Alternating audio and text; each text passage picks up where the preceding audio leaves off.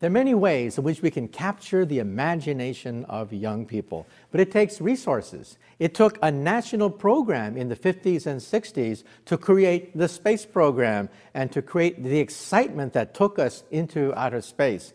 We're going to have to revive some of that because we're facing competition. Let me be blunt about this. In the new world, there are going to be other nations challenging the leadership of the United States. They're going to say, hey, the United States has been the limelight for too long. It's time for new players to share in the limelight. Now, I got nothing against competition, but it means that we cannot rest on our laurels.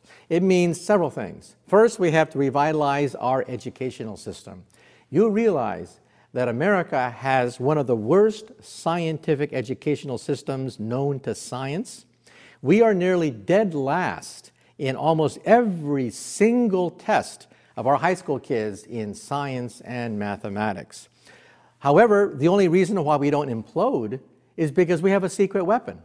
Our secret weapon, in spite of our dismal educational system, is called the H-1B.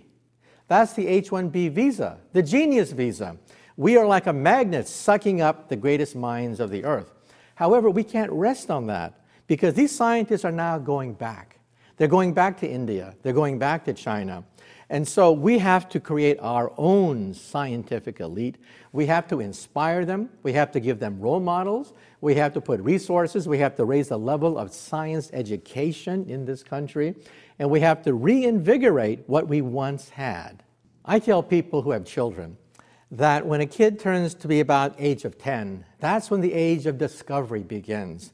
That's when they have their first telescope, their first chemistry kit. They look at the stars, they visit a planetarium. At age 10, it all begins, the romance of science. And then when they hit about 16, it's all over.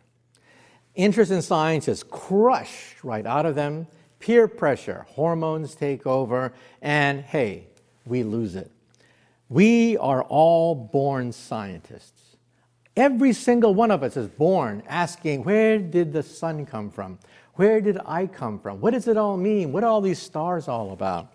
And then when we hit junior high school and high school, it's crushed right out of us. My daughter had to take the New York State Regents exam in geology. And I said to myself, this is great. I could sit down with her, teach her about the principles, the concepts that drive all of geology, continental drift, the evolution of rock and volcanoes, the romance of the earth. But what a shock. I got the book. The book was nothing but memorize the names of the crystals, memorize the names of all these minerals. It was enough to put you to sleep. And then my daughter comes up to me afterwards and says, Daddy, why would anyone want to become a scientist? That was the most humiliating time in my entire life.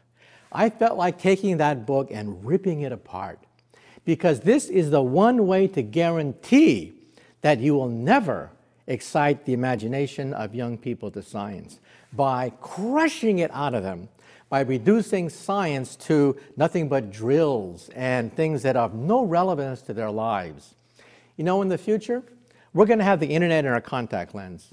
You'll simply blink and you'll be online. And if you want to know the names of the crystals, the names of the minerals, all you will have to do is blink. That's the future. And we're not preparing our young kids for that future.